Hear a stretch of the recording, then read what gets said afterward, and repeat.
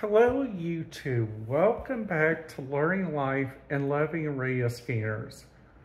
I'm your host Tommy Cunningham. In today's video, I would like to give you guys the top 5 things that are most tricky about living inside a rural town that has limited transportation, that has most stuff, plus an area that is kind of weird at first, but after the second year it got really kind of weird because there's been like different radio frequency stuff, which I think is really kind of silly. Now the first thing that we need to talk about, and this is a thing that I kind of feel comfortable about talking about because a lot of people may not know about the different radio frequencies and different stuff that different people can listen to. So I pretty much made me a list of people that I'm going to email like before my trip. Like for instance on here, I have media@carnival.com, which that email right there are the email for like going around at the different areas. So also on here, I was doing some looking up like at the Pensacola area. Well, I gotta tell you, some Pensacola is looking a lot different on their radio scanner feeds. Now the number one thing that is looking very different for anybody that is wanting to listen to this, like if you guys go up there to Terre Haute and you guys say, hey, I'm wanting to go out there to Terre Haute and just listen to their radio scanner feeds and see like what they sound like. Well, turning you guys around and showing you guys this right here is the Terre Haute Casino Resorts radio frequencies, okay? So you guys got a little bit of trick, right here. This is security, and these are all the business radio frequencies. Now, let's say, for instance, we go back here and we go to Greene County, which you see that Greene County has still some narrow FM ones. Like, I doubted that 154.995, see, you guys see that's 53 Fire, which that right there you guys can listen to like nonstop if you guys are in Bloomington, because that's the county fire dispatch. Now, if we go on down to Bloomfield, we got fire ops, we got fire operations, we got police tech, which we see the police tech on here. That one is law tech, and it's pretty much not encrypted. So if we go on down, we look at Linton, they got a fire dispatch that we can listen to. Now, Jasonville doesn't, but they got a fire ops. Now, Cedar Township, this one's an important thing to know. Their Fire Tech 2 has 2 NXDNs. But their fire dispatch is still good because you guys see that they have an analog fire dispatch. Now, let's just say, for instance, we are wanting to listen to the Greene County EMS. Now, we see on here that the Greene County EMS has a EMS dispatch fallback, which we see the frequency right here, 151.085. Now, we also got the Owensburg Fire Ops and the Warrenton Volunteer Fire Department Fire Ops. Now, if we go here to Indiana and we click on Putnam County, This county is a lot different because you guys see all these different fire dispatch and these EMS. All these, except for one, are all non-NXDN radio frequencies. Now, if we go on up here, we look at the Area 10 Agency on Aging, Transportation Services, we see that they use a DMR radio system. So that means anytime you guys want to listen to this, please do by listening to that NXDN communication. Now let's just say, for instance, you guys are going there and you guys are wanting to listen to the airport.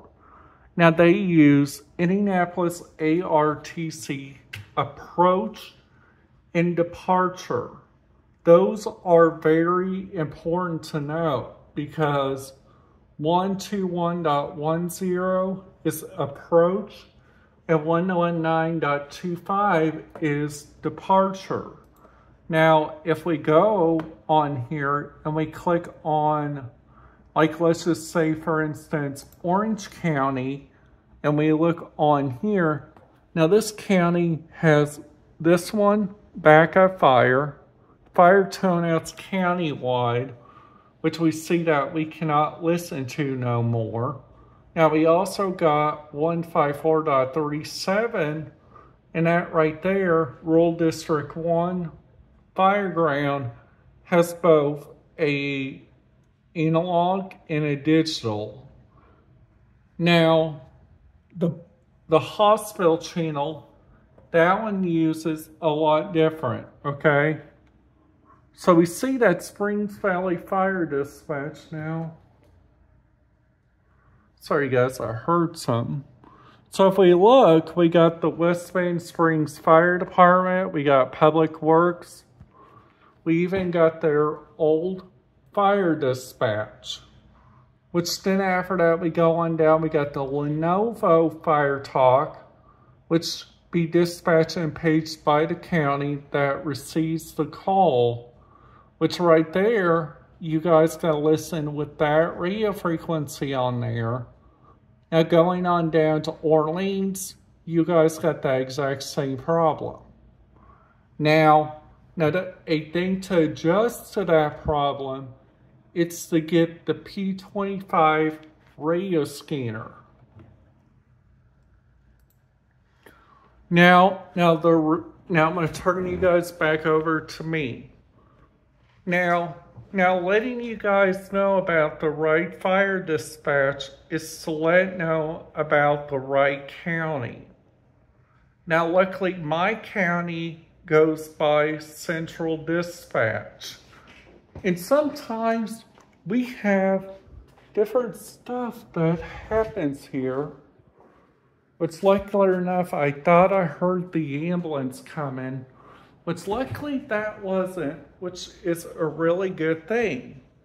Now today, I seen my buddy AJ, which I was feeling really happy about seeing him. Surprisingly, I have not seen him for a couple of days. That guy puts a lot of work in. Now, if I turn you guys back around to my computer, and I show you guys this, we got environmental services refusal, we got public works, we got jail operations, and then after that, if we go back, we click on like the Rivers Casino, we click on, sorry guys, we click on the Rivers Casino and we see that they don't got anything on there. That's because they are still working on that system. So if we go here and we look, they don't got that much to do for like adults. So if we go here and we click on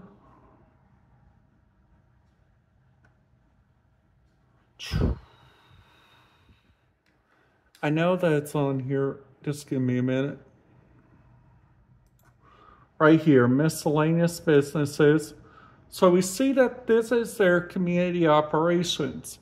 Now we see that these people right here use an analog dispatch. Now if we go on down to Ramada Inn, then after that we got thousands of different dispatches. Now if we go here to Dauphin County, we got like this right here, Dauphin Dispatchman 9. We got Fire Talk Around. We got 3 Mile Island Siren Control. We got the Harrodsburg. We got Sinus Township. Now turn you guys back around to me. Now just to let you guys know, tomorrow's YouTube video might come a little bit later. It might come after 5. I don't know yet, because tomorrow's video is going to be a late one. I'm sorry that I said that, but tomorrow's video we are going to be doing my review on beef and boards. As part of my series called the Stone Belt Trips, which I gotta let you guys know something. The last couple of trips I've been on with Stone Belt was some of the bestest trips. All right, guys, that's it. Have a great day. YouTube, I will see you guys back here tomorrow, maybe later. Have a great day. I'll see you guys later.